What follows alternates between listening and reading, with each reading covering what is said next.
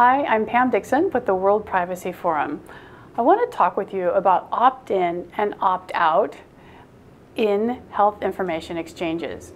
So when you read the privacy policy, or if you look at the HIE map that's on our website, you'll see that some HIEs are opt-in, some are opt-out, and some don't say anything at all.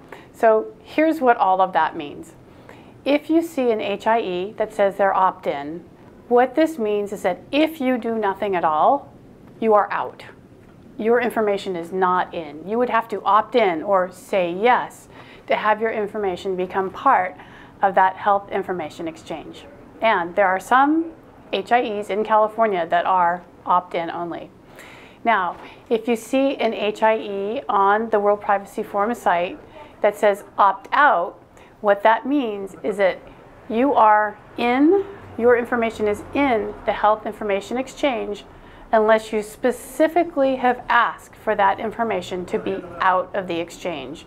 And usually you will need to have made a formal request to opt out. And that's what those terms mean. Thanks.